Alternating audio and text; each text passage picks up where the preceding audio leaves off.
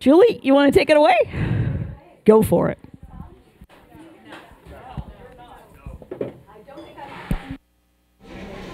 Hello. Am I on? All right, excellent. Okay, so we are going to talk about sleep and particularly how sleep affects cognition. So I'll let you know I'm a neuropsychologist. That's my area of expertise, which means I look at the brain and how it's associated with your cognitive abilities, particularly when things go wrong with the brain or when things go wrong with your cognitive abilities, because I'm a clinical neuropsychologist. So I study cognition and lots of things that affect your cognitive skills, only one of which is sleep. So I'm not a sleep expert per se, but I have done some research on sleep, how it affects cognition. And I thought, you know, this is probably a good topic for you guys because I have the feeling that there's probably a fair amount of sleep difficulties going on in this room and the associated daytime sleepiness, given what we know from the research literature. So let's jump right into it. We spend about a third of our lives asleep, and this is for very good reason. You actually probably are depriving yourself of a very important health variable if you're not sleeping enough, because sleep supports every physiological system of your body. Sleep is absolutely crucial to your immune system, absolutely crucial to your metabolic system, your endocrine system, your thermoregulatory system, and your cardiovascular system. And notice I don't even have the brain up there yet. It's absolutely crucial to your brain, but that's what we're going to focus most of our attention on today. And while sleep does change as we age, the vast, vast majority of research shows that our sleep need does not change. If you are an adult in this room, whether you are 18 all the way up into your 90s, you need about 7 or 8 hours of sleep a night on a regular basis. That does not change. Okay, I've already seen the grins like, yeah, right, that's never going to happen. Well, we'll take a sleep quiz in just a minute, and we'll just see how bad your sleep really is. But for adults, generally 7 to 8 hours. With some individual differences, there are a few people that are short sleepers out there, way less of them than they think because they're usually napping during the day. But we do see a couple of differences, and since we have a mixed age audience, young adults, this will not surprise you. The fancy word for it is delayed sleep phase shift. So those of you who managed to make it through high school or who parented kids who suddenly hit high school around the age of puberty, all of a sudden they can't get up in the morning at all, and then they're wide awake into the wee hours of the night. And that's called a delayed sleep phase shift. But you still need 8 hours of sleep. That's really hard to do when school starts at 7:30 in the morning. Now, the opposite happens as you get older. You actually have an advanced sleep phase shift. So as you get older, you become tired earlier and earlier in the evening. Oh my goodness, look at the nods at this table up here. We all know what that's like. And then we get up really ridiculously early. And so these shifts of when we're sleeping happen and change over age, but the vast majority of evidence shows, regardless of age, you need 7 to 8 hours of sleep. The studies actually show that it's related to longevity. It's related to living if you don't sleep this amount. You live longer and more healthfully if you sleep on average this amount. So I could just stop there and you'd all go away really depressed, right? But let's go ahead and take that sleep quiz. So if you want to kind of see how you're doing you can do this mentally, or if you want to write it down, you certainly can. I'm going to ask you these questions. These are the kinds of questions that come from sleep clinicians and sleep questionnaires that ask people how they're doing in their sleep. So some of it's subjective, but I want you to kind of think about your answers to these, and then I'll give you what should be the right answers if you have good sleep. The first part of the sleep quiz is focused on nighttime behaviors. Part 2 will come on the next slide, and that's daytime consequences. So, nighttime behaviors. How many hours are you spending in your bed? So in order to answer that, you need to think, when do I lay down in my bed? And when do I get up out of my bed? And how many hours that is. And then the second part of that then is, how many hours of that time in bed are you actually spending asleep? So think that through for yourself. You obviously know how much you should be sleeping now. I already gave away the right answer to that one, but be honest with yourself mentally. Again, not expecting you to turn these in. I'm not going to score them for you. Question 2, how long does it usually take you to fall asleep on average? Now, I've said on average, and I already know from working with a lot of undergraduates that what the heck is average, because it's very different On the weekends, then it might be on the weeknights. And that's already a problem right there that we'll talk about. But on average, if you lay down in your bed, how long does it take to fall asleep? Is it minutes? Half an hour? Is it hours that you lay there before you fall asleep? And again, the second part of that shows you that 30 minutes is kind of a cutoff that clinicians and researchers use. How often do you have trouble sleeping because you can't fall asleep within half an hour of laying down? Is that something that doesn't occur that often, or is that something that really is very frequent for you, that you're laying there that long? Question 3, how often do you wake up in the middle of the night or early morning and you can't get back to sleep? And so this isn't, I have to get up to go to the bathroom and then I, go right back to sleep. This is you wake up for whatever reason. Might be pain, might be you're shifting, might you hear a noise, your bed partner snores, you need to go to the bathroom, and then you cannot get back to sleep. Or you wake up earlier than you intend and you just can't get back to sleep and you lay there. Again, if that's rarely, that's one thing, but if this is something that's happening frequently, think about that in your sleep quiz. How often do you have trouble with breathing, snoring, coughing in your sleep, problems with respiration? This is one you might not know, but your bed partner or your room partner might know a lot more because they're the ones that are usually disrupted by this. They're the ones noticing the snorting and the gasping and the snoring and the noises that you make. But for some people, they're very aware of that. So again, we all do this sometimes. We do it more likely when we're in the old, what I call lazy boy recliner position. So flat on your back, that's when most people have this. But for other people, they do this a lot. And that would be a bad sleep sign. And then how often do you take medication? Something prescribed, something over the counter, or even something like alcohol in order to try to help you fall asleep or maintain your sleep. So is this something you're doing on a regular basis, or is it something once in a while you have to take something to fall asleep? So I'll just ask you generically, and you certainly don't have to raise your hands if you want. How many of you have a sense that one of these is problematic for you based on what I said? At least one of these items. How about more than one of these items? So a fair number of you in the room, and again, that would not be surprising given what we know from research about disturbed sleep. We already know you should be sleeping about 7 or 8 hours. I'm going to guess that's the one that most of us aren't doing based on research evidence. In terms of sleep efficiency, which is time asleep relative to time in bed, it should be about 85%. 85% of your time in bed should be spent asleep. And that's how a sleep clinician or a researcher would determine the answer to number 1. In terms of falling asleep, obviously the magic number is 30 minutes. So if very frequently it's taking you longer than that, sometimes this surprises people because I have people come sometimes for clinical evaluations who will say, I have terrible problems falling asleep, and they think they should fall asleep the minute their head hits the pillow. And I want to say, really? Because that would be wonderful if that would happen.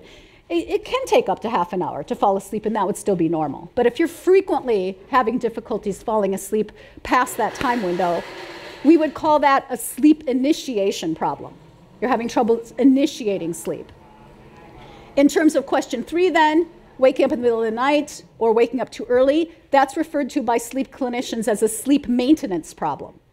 You get to sleep, but you can't maintain sleep, and you really need to maintain sleep, solid 7 or 8 hours without too much of an interruption. Again, breathing, snoring, coughing, this one is relevant to one specific kind of sleep disorder, obstructive sleep apnea. And I'm going to talk a little bit about that as we go along. But people have lots of sleep problems that aren't related to this alone, so I don't want to focus only on that. And then taking medication, especially if you take it chronically, it's not recommended that you actually use medications chronically. In fact, they can add to sleep problems. So if you're having to take something on a regular basis and you're chronically using it to fall asleep, it's a good idea to check in with your healthcare provider about that, because that's problematic. Question. Yeah. Is there another item that makes sense on this list, which would be spending what feels like significant periods of time sort of asleep, but you recognize it's a really crappy sleep? You're not wide awake, but you're definitely not out either. Yep, I'll repeat the question. So the question seems to be that, so I'm gonna ask, do you mean that you wake up and you realize, gee, that I think I slept for 7 hours, but that sure was a crappy night of sleep? Well, or at periods reach through the night. So you wake up and you're like, I'm not feeling refreshed. This isn't good sleep. Yep. I'm going to answer it on part 2 of the quiz because usually people ask that when you wake up the next morning kind of issue. So, and the longer sleep questionnaires have a lot more questions. I focused on the ones that research suggests are the variables most associated with cognition in this particular quiz. And if there are other questions, please ask at any time. Yeah? You mentioned a constant amount of time for sleep. Right. What happens to those of us who fall asleep at the television Yeah. for 2 hours, wake up at midnight and go to sleep for another 6 hours? We'll talk about that. It's called fragmented sleep.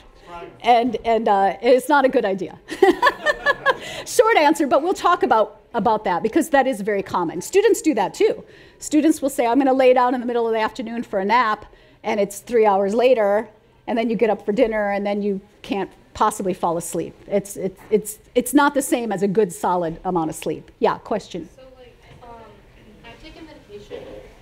I'm going to have caffeine. One of the side effects is being sleepy, but it kind of like does the opposite until I try to take it in the morning, and then I sleep through the night after like 2 or 3 hours of tossing and turning, and then I wake up and I'm tired all day, like wanting to go to bed at like noon and stuff. So. Yeah, so the question has to do with medications, and there are lots of medications that affect the way we sleep.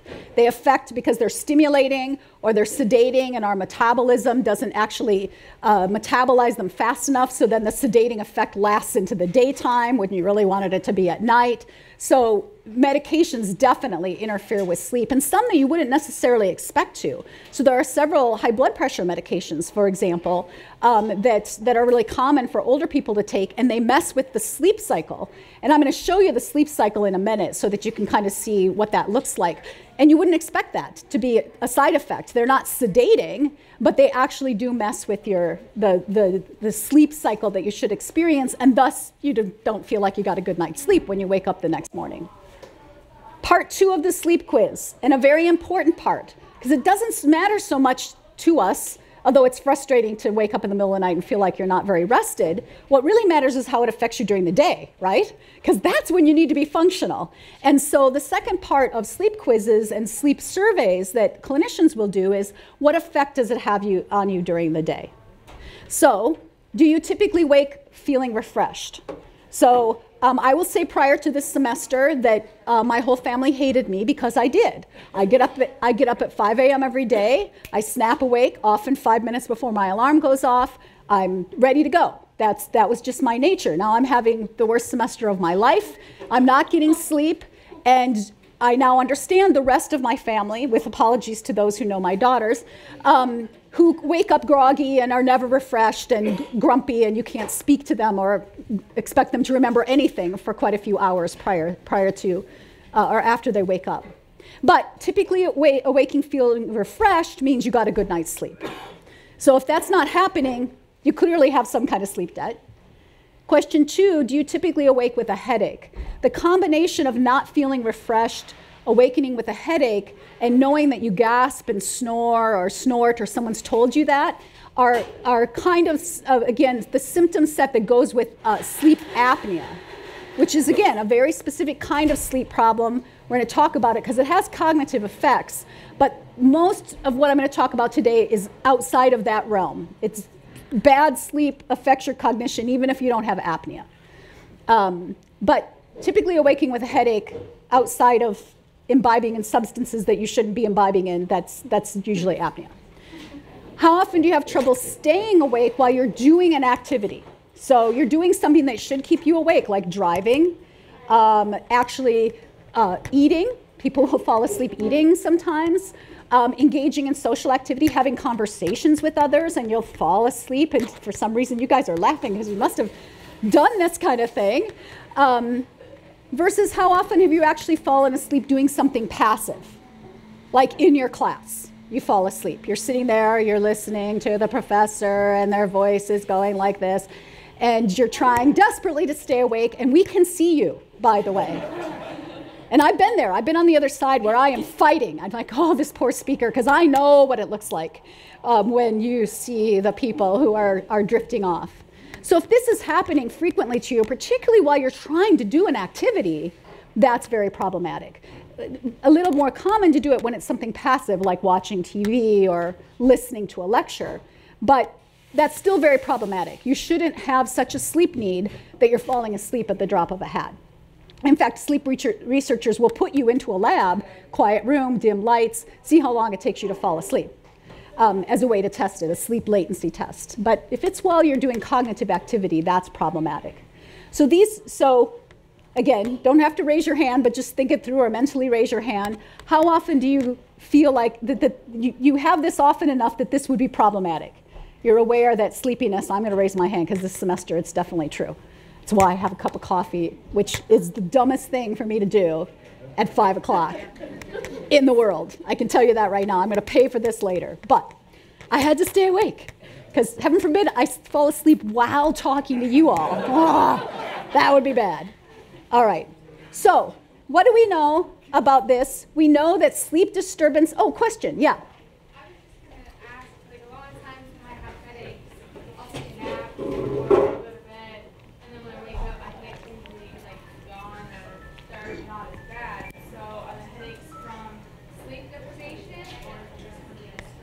That's a question for your healthcare provider.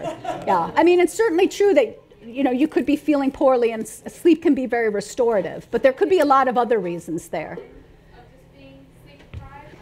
Again, there's lots of reasons people have headaches, and I wouldn't want to be your physician based on that. So, but sleep, a mid-afternoon nap we'll find is very restorative, especially for your cognitive abilities. Yeah.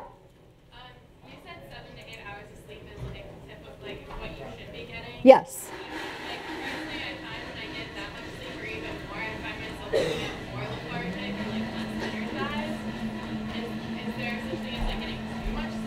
There is such a thing. Question has to do with too much or too little sleep. And there are individual differences. So there are individual differences in the amount of sleep need that people have. There are some short sleepers out there. I think we all envy them. Wouldn't it be great if you really only needed 4 hours of sleep a night? I think how much you would get done. But the vast majority of people need the 7 to 8. And there are some people who need way more than that. That's also pretty rare. So there's some individual difference. And you may find that, yeah, you're just kind of over-relaxing. All right, but we do know sleep disturbances and sleep deprivation are very common.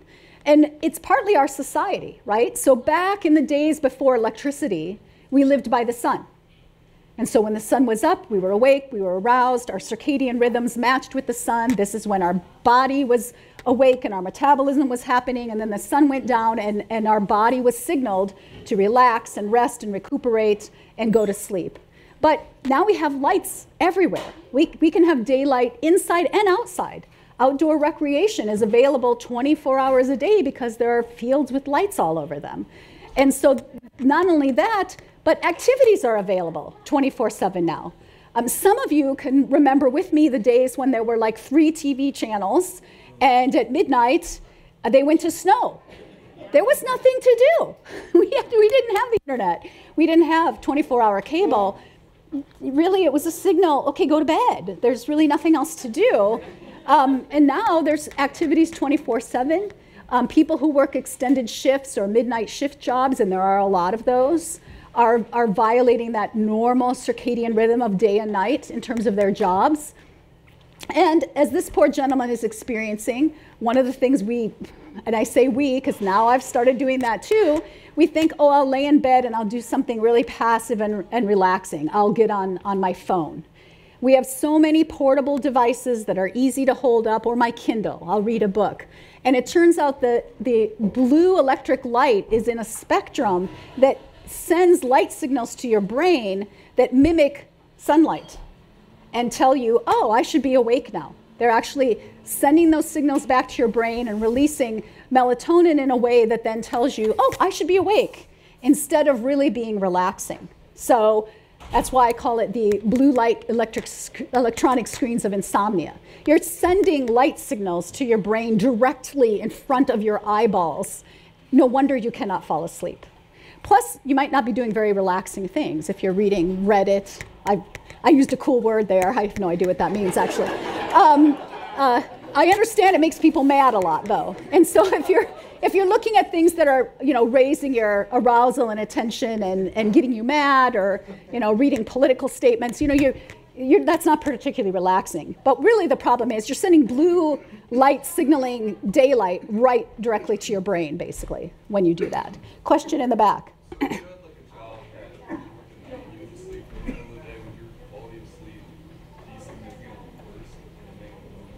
Yeah, so the question has to do with shift work. And it's very hard for shift workers to adapt to working in the night and sleeping during the day. They tend to have more difficulties with the kinds of cognitive tasks we're talking about, tend to be vulnerable to more errors, tend to be at higher risk for dangerous errors depending on the job.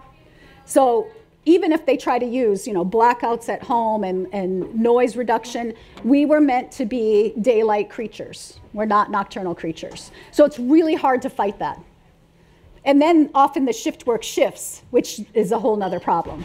Yeah. What about for people who live in Alaska, where there's daylight for like so long and then it goes into... Very difficult when you are having massive different exposures to constant light all the time and constant dark, and they try to control for that the best they can. So they have environments so that they can make it. This is like the nighttime now, but it's really hard when the sun is constantly there. So good question. Luckily, most of us don't have to encounter that.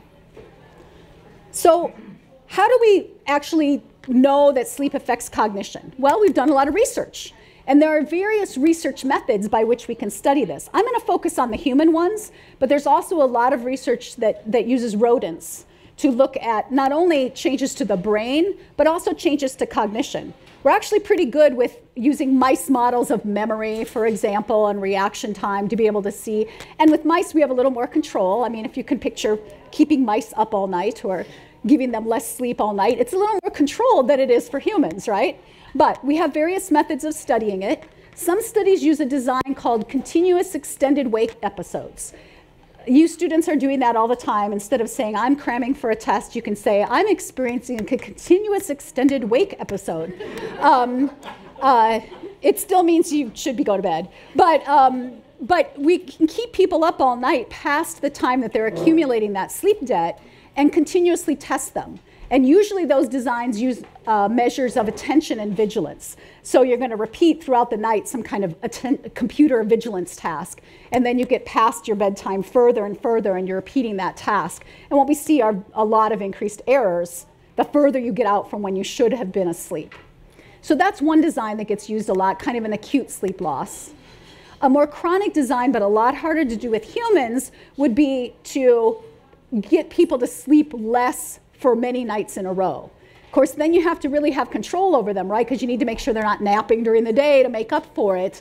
But they might hold your sleep to, you only get 4 hours. You're sleeping in our lab. We're going to wake you up, so you really only get 4 hours over a week. And then we'll see how you do with that slightly less sleep. It's a harder design, a lot less studies on humans that do that. Long-term total sleep deprivation, these kinds of studies are common in the military. So they've actually done this with a lot of, is anyone here in the Navy or familiar with how Navy SEALs are trained at all? Has anybody heard of Hell Week? Yeah, so my nephew tried out for the Navy SEALs, and not only are the horrible, challenging tasks that they put them through already heinous enough, but during Hell Week, you have to do them all without any sleep, day after day after day, no sleep. And so they do that for a week. And so he made it to day 4, and some very interesting things happen to you at that point because sleep starts to intrude on your wake. And so it's a really hard week for people to get through. Long-term total sleep deprivation. And doesn't really explain what you all are experiencing with your slightly chronically underslept performance. And then the most common way in humans is actually to get ratings of sleep quality. So much like the quiz that I gave you at the beginning, you can ask people, what do you think about your sleep? We can try to confirm that by hooking people up with an actigraph, for example, and these are so common nowadays with Fitbit. Keeping in mind that just because you're not moving doesn't mean that you're sleeping well. But we can kind of get people to do sleep diaries and check with an actigraph. Are they really not moving the time that they say that they're asleep? We can bring people into a sleep lab to try to confirm if they're really sleeping not too much. Although I will point out that for many people who have insomnia, an actual diagnosable insomnia, they sleep like babies in the sleep lab, but they can't sleep well at home. It's kind of like when you take your car to the shop and it runs fine, but it doesn't at home. But there's a good reason for that. So I'll be able to come to that toward the end if we don't run out of time. So that's a very common way to look at it, is people's reports of their sleep. So when we put all those different research methods together, they kind of tell the same story. And that is probably not too surprising to you because you have your own personal experience here. Sleep affects your cognition. What parts of your cognition, what part of your thinking are most affected by poor sleep? I mentioned it before, attention and vigilance.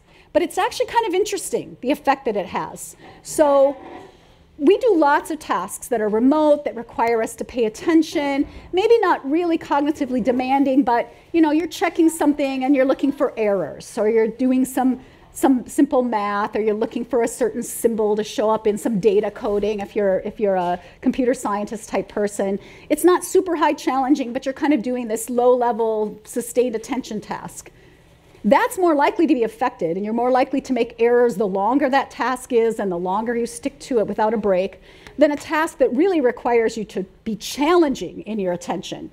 That's less affected by your sleep because you're kind of able to override it a little bit. You got a little more arousal and anxiety and motivation attached to it. But generally, attention and vigilance definitely affected. People make a lot of errors when they're sleep deprived, and they're not aware of them. Reaction time. Definitely affected. We are slower in our response to any stimuli when we are sleep deprived. And this one's hard to correct. It turns out some of the restorative things we do, reaction time is the most resistant to getting fixed by the kinds of things that can fix sleep. We still remain slower. Another domain that's really important is executive function. And we could spend, I'll come to you in a second. We could spend hours talking about what executive function is. I'll try to keep it simple. It's kind of your most higher order cognitive skill, putting together all your other cognitive skills. It's the area that knows, here's my goal. This is what I need my cognitive resources to pull together to get to the goal, get the feedback on the goal, correct it if I need to. It's kind of like the executive sitting behind the chair. That's why they call it executive function. And the big parts of executive function affected by sleep are your working memory. So this isn't just your attention, but you have to pay attention, shift your attention, but hold this in your attention while you give your attention here, shift back and forth in those attention to do many tasks. And keep in mind the end goal while you're doing it. And the other very important part of executive function is your brake system, or your inhibition system. So we all are thinking things, or hearing things, or seeing things, or experiencing things, and we know we probably shouldn't do them right at that moment. So, oh, I shouldn't swear right now. My inhibition system would tell me don't swear. Or I'm not going to react to the fact that I smell chocolate and I'm going to eat all those M&Ms. That's our inhibition system. Well, it turns out that another big effect of poor sleep is poor inhibition. Your brakes get turned off a little, so you get disinhibited and impulsive much more easily without that good working executive system. And then memory. Memory is interesting because there's memory effects that are related to executive function. We're less efficient and organized, and therefore we don't organize our memory well to remember things. But there are certain sleep stages that appear absolutely necessary for you to learn new information. So basically all your brain is doing all the time is neurons firing, and when they fire together, they wire together. And when they fire together and wire together, that's how you learn new information. And if you don't hit the right sleep stages, your brain can't fire together, wire together accurately. And so you will not encode that information, and you will not consolidate that information, and you will not remember it later. Keep that in mind, students, when you're cramming all night long. You're not giving your brain cells a chance to fire together, wire together if you don't sleep. So, big effects on memory. Question that was on these stages, or cognitive abilities? Maybe tell me, but so one of the things I recognize is when you get to that throughout the day, you sort of get to that diminishing term. Oh yes, I will talk about that later. I will talk about that later. So she was talking about during the day, eventually you stop functioning, and that's true for all of us. But is definitely more affected by sleep deprivation. So what's interesting about the sleep effects on cognition literature is way too much or way too little. Both of those are correlated with cognitive problems. But way too much is rare, and it's associated with a lot of medical and psychiatric disorders, typically.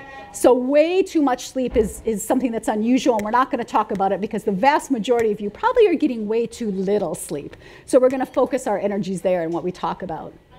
And then, again, I'm going to mention obstructive sleep apnea only very briefly, because if you think you have that and you've got symptoms of it, you really need to see your healthcare provider. It's very treatable, but it's very dangerous to remain untreated. What's happening in obstructive sleep apnea is, again, while you're asleep, you probably know your muscles relax, they actually become paralyzed, and that means that any sort of extra tissue-y type things that might be in your throat, if you have a big neck, if you have big tonsils, that's all relaxing too. And air is supposed to flow down, you know, from your mouth down to your lungs. And if that just kind of all falls flaccid and blocks it, air can't flow. And it takes a little while for the brain to realize danger, danger, not enough oxygen, and make you gasp and snort and move to get that airflow back.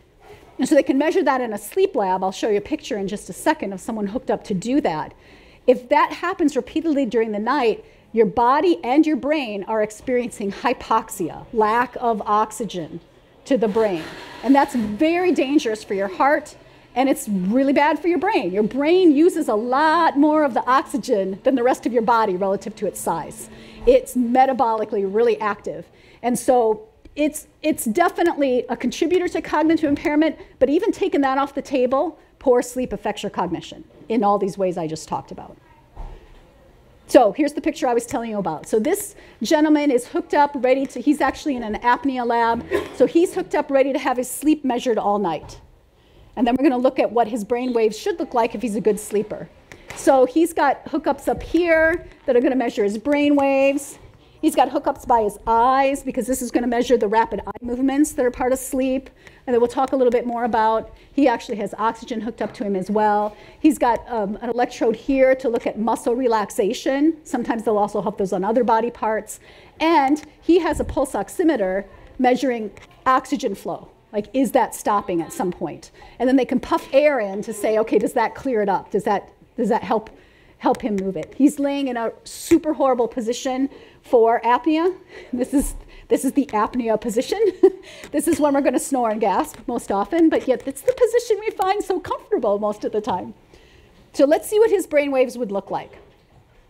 This is kind of what the different kinds of waves that would appear during sleep. I'm going to try to cruise through these kind of fast, but up above at the very top are asynchronous waves that are associated with being awake but relaxed. So right when you lay down in your bed, this is what your brain waves would generally look like when they're measuring them. You're relaxed, you're awake, we see what are known as alpha waves. As you start to get sleepy, you're going to enter stage 1 sleep. This is when what we see clinically is when people are fighting the sleep. So if you've ever watched people and their eyes are blinking more slowly and their eyeballs are rolling a little bit, and I know you've all experienced it, this is when things start to look double and blurry, and then you kind of snap back. This is when, if you were not laying down, your head would be drooping and you get the little anti-gravity jolt. I'm awake again. Now you're all frightened. I'm looking for somebody who's experiencing this.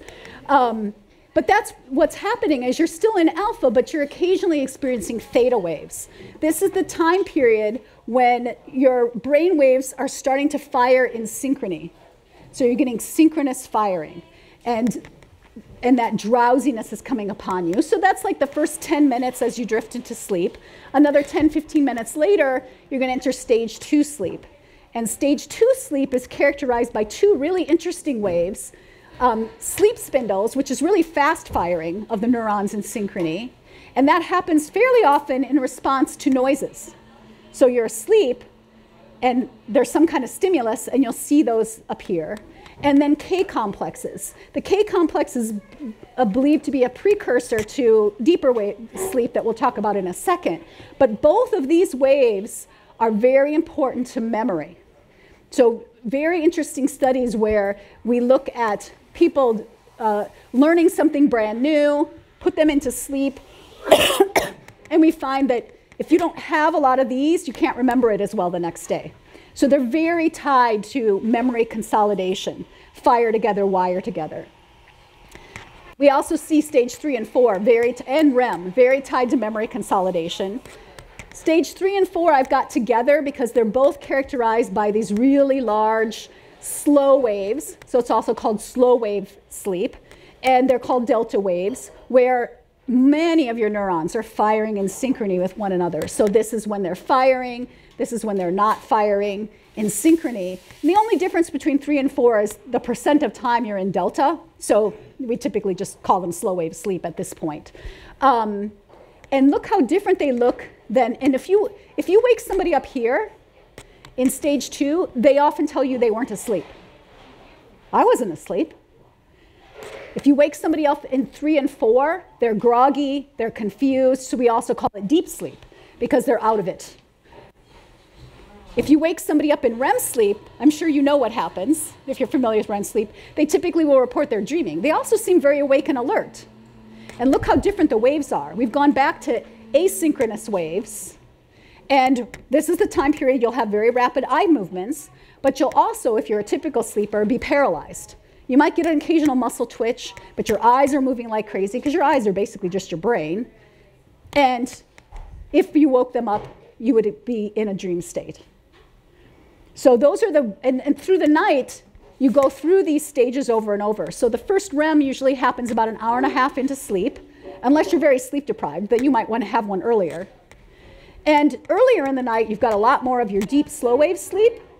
And as the night progresses, you tend to alternate more between 2 and REM, over and over, with the REM episodes getting longer and longer. Which is often why you wake up and you remember this really crazy dream that went on, and it felt like it went on for hours, because you're having more REM in that time right before you wake up. I saw some questions, yeah? So where would sleepwalking fall into this? Well, sleepwalking and sleep talking are definitely not typical sleeping behaviors, but they're usually most likely the fact that you're not paralyzed when you should be paralyzed. So people who sleepwalk and talk are enacting stages. I've seen some people argue that it's a little bit in 4, but it's also in REM. The theories really have to do with the fact that you should be paralyzed and you're not. And so you'll act out things that are occurring in your dreams. Yes? Is sleep paralysis just when you, like the stage where you can't move? Yes, so sleep paralysis is sort of almost the opposite of sleepwalking and talking. How many of you have ever had a time where you felt like you were awake, but you were actually paralyzed? And often there are really bizarro hallucinations that are happening around it. You might hear things or see things, and you're screaming at your body to move. It's called sleep paralysis. It can happen at sleep onset, and it can happen at sleep offset. The most common time it happens is actually when you're sleeping at times of the day that you really shouldn't be sleeping. Like you sleep in extra long, and what's happening is, again, your stages are getting mixed up.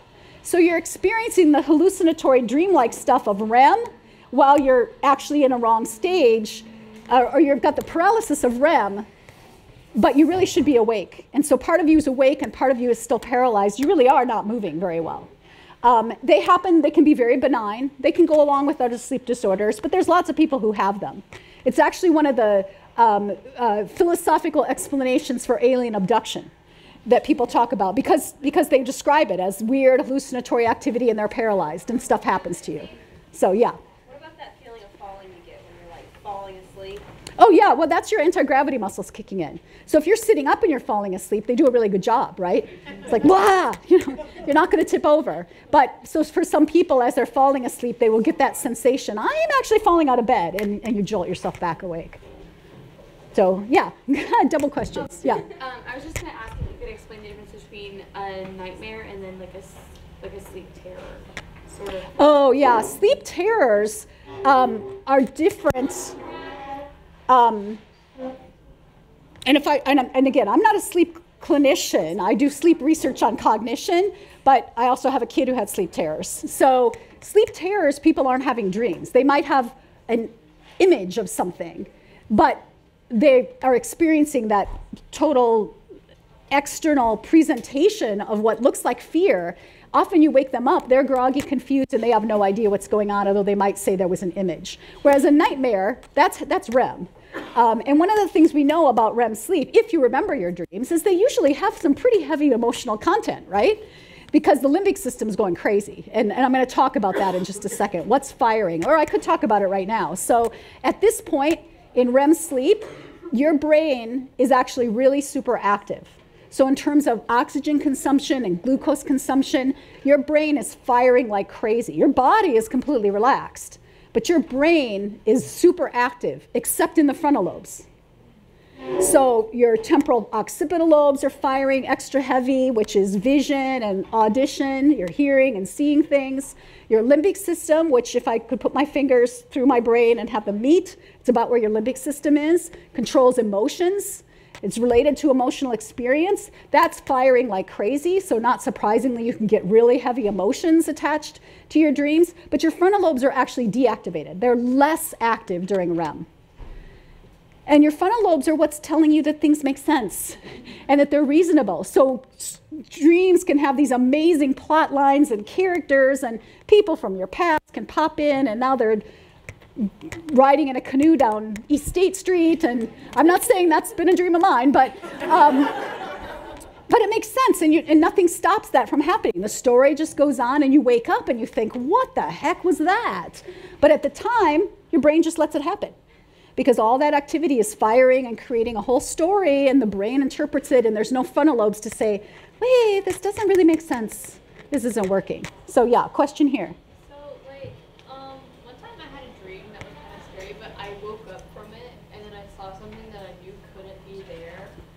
I was awake, so I flipped over because that was kind of scary. Like, how would you explain that? Is that like... Well, your brain just... Your brain, so that question has to do with still experiencing things, you know, wake up from a nightmare and part of it's still hanging out. Your brain was experiencing that as real at the time, right? So it takes a little while for the brain to, I mean, that's reality to your brain. Whatever's firing is reality at the time. Even though there's not outside perceptions of the monster who was chasing you, your brain was experiencing it as real. Yeah, I saw it. So, yeah. And sometimes it can be based on things in the room. So oops, I flipped it. In REM sleep, you're not typically awakened by non-meaningful sounds. They'll get just incorporated into your dream.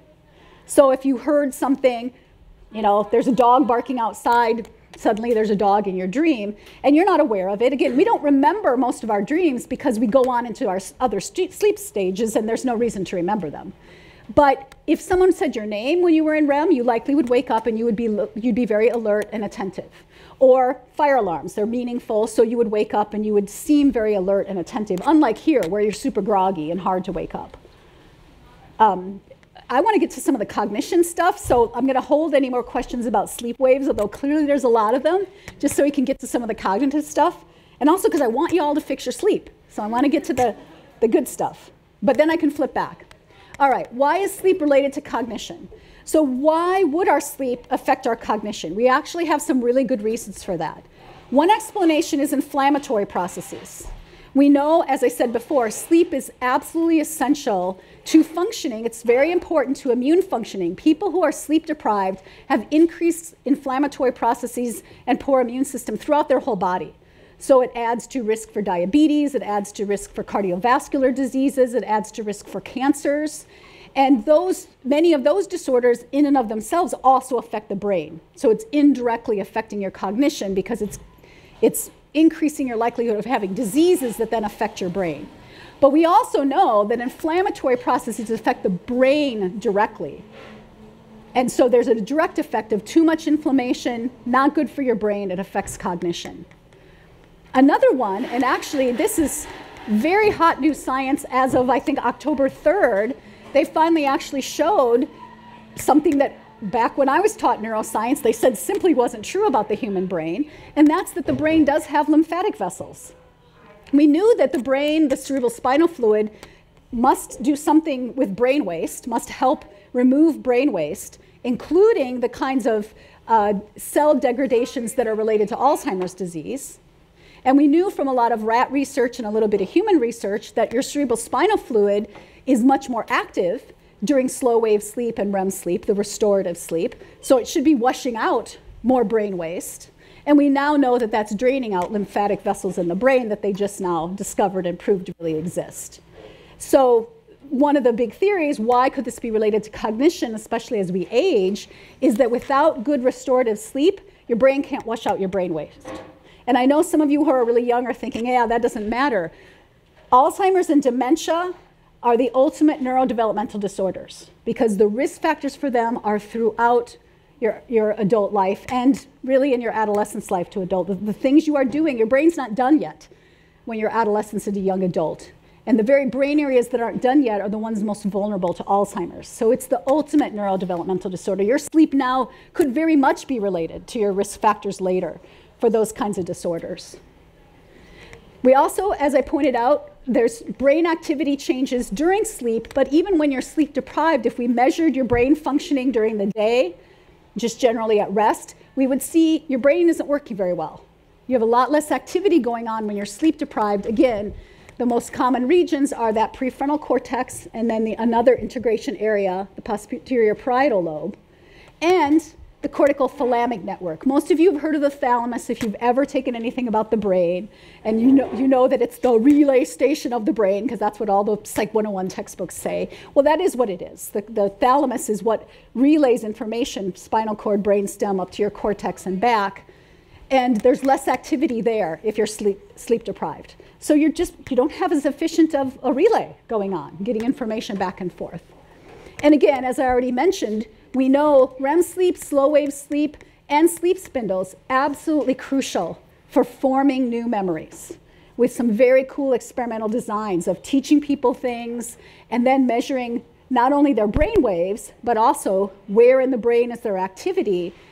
Your brain is clearly firing together, refiring that information. If I taught you a really cool motor sequence and then let you sleep and you got good sleep, you would be repeating that motor sequence in your brain over and over again during the night, and you would do it better in the morning. If I deprived you of sleep and you didn't get to experience these, you would not have learned that information as well. And that's true for motor memory. It's true for learning new information, making associations, memorizing things for your tests. You have to get some sleep to consolidate those memories. Sorry, I used my mom voice. But sleep is so important.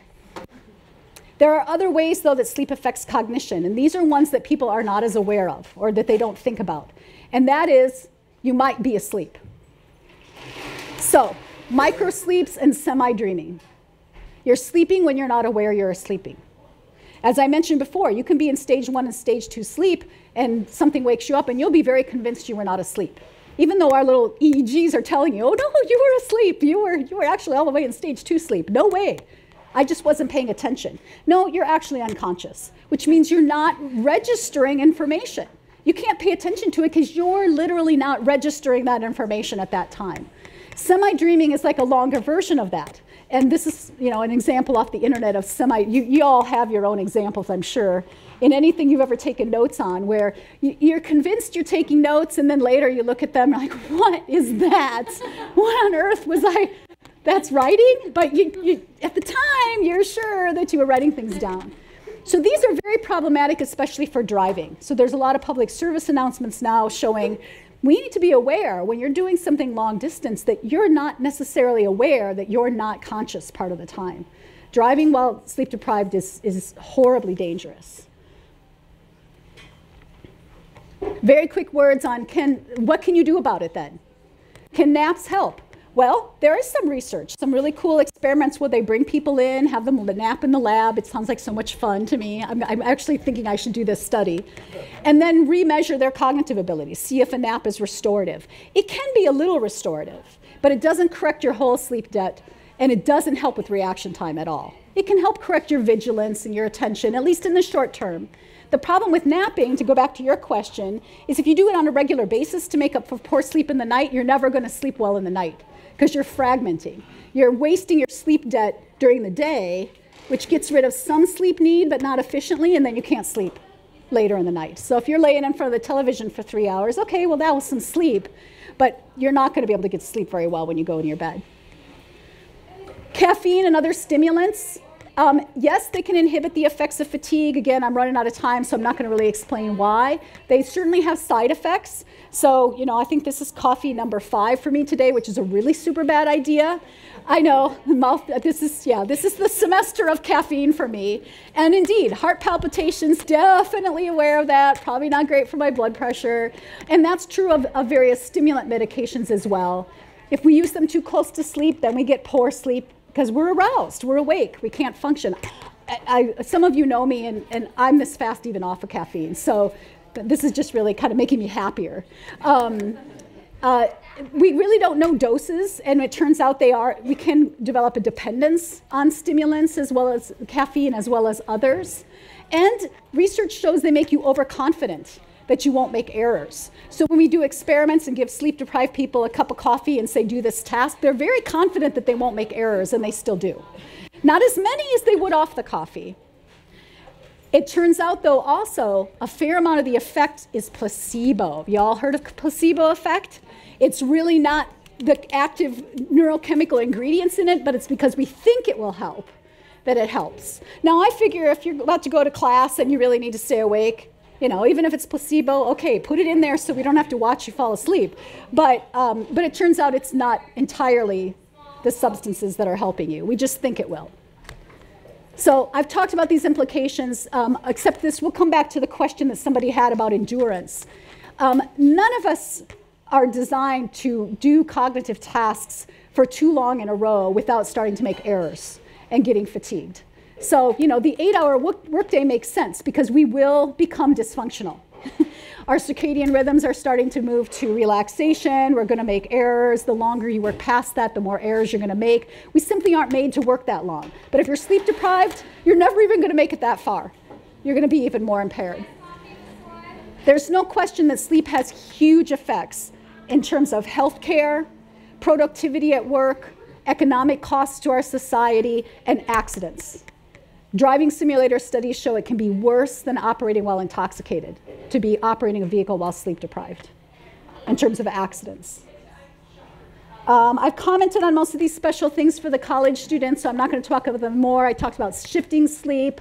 We did a really cool study a few years ago with students who believed they have ADHD. Again, we brought them in, put them in the lab. They were mostly sleep deprived. We made them do vigilance tasks. We made them watch a really boring video of me talking about eye diseases and take notes. We had them hooked up, and we stepped out of the room and watched them fall asleep. But when we saw them entering sleep stages, we then checked in with the microphone and said, "Are you asleep?" And they'd say no. But we watched them microsleep through their event, and what they said was, well, that was hard to pay attention to. So I was inattentive. Like, well, no, actually you were asleep. You were having microsleeps over and over again. So when you're sleep deprived, that may explain your poor attention. The really bad thing for college students, because of where you live, is you can't follow good sleep hygiene. You can't follow your bed is your only piece of furniture in your residence hall. That's where you're going to study, that's where you're going to read, that's where you're going to text people, that's where you're going to watch social media and watch Netflix. You can't keep bed for sleep only if that's your only piece of furniture. So it's really hard to follow good sleep hygiene as a college student, unfortunately. For older adults, again, I'll talk about this briefly because I know that we have some folks who might be interested in that. Poor sleep quality and presence of sleep disorders is predictive of dementia. It turns out that dementia also predicts poor sleep. So it's a sort of a vicious circle. But if we have poor sleep and we have chronically poor sleep, it raises our risk for dementia for reasons I already mentioned. But the dementia process itself creates fragmented sleep, makes it really hard to sleep. So it's definitely associated to our health later and our cognitive health later. So what the heck can you do? This is really small, and it's really not sexy. In other words, I can't fix it for you. Don't we wish that we could just fix our sleep? Sleep is a habit, and so that means you have to develop the habit. So during the day, you need to do things that signal that I'm awake. Expose yourself to the sunlight, limit your naps during the day. If you exercise, do it during the day, not right before you go to bed, because that's when you should be awake, alert, aroused, have your body temperature up, etc. Do the things that should be awake during your waking hours. As you move towards sleep, then avoid your stimulants. Big mistake for me right now. Don't be exercising late. Avoid foods that trigger heartburn. Don't drink too much of any liquid, but especially not alcohol, so that you don't have to get up and go to the bathroom all night. Have a relaxing bedtime routine. Make sure your room is comfortable. Bed is for sleep and the other sex word. That's what sleep clinicians will say. Sleep and sex, that's it, nothing else. Do not read. Don't use your phone. Don't do anything else. That's what your bed is for, because you'll condition it better. If you can't fall asleep, get out of bed. Most people really believe, okay, but I'm resting. No, you're not. The restorative part of sleep is the act of sleeping. That's what helps you cognitively. It doesn't matter that you're laying flat. Go in another room and just don't move around until you get sleepy again, then get back in your bed. That's really tough to do. That's a hard piece of the habit to break. And so it usually requires people to get a sleep clinician to help them, to talk them through. Couple last words, because I know we're running out of time. Be very careful about long-term use of sleep agents. According to all medical advice, that's contraindicated. It actually makes sleep worse. And don't use alcohol to fall asleep. It will help you fall asleep. It will wake you up in the middle of the night and you will not get back to sleep. And not just because you have to go to the bathroom, but the effect it actually has on your brain is that it will wake you up in the middle of the night and it will keep you up because of how it affects the sleep waves. So don't use alcohol to fall asleep. Bad idea. So again, I can't fix your sleep, but getting good sleep will help your cognition in the short term as well as in the long term. And I bet you anything I'm out of time. But I'm happy to stick around and answer other questions. So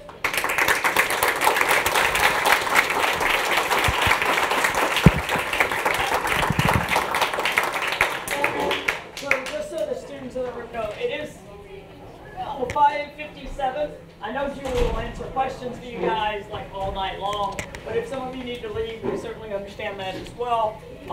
Questions are open. Yeah, in the back.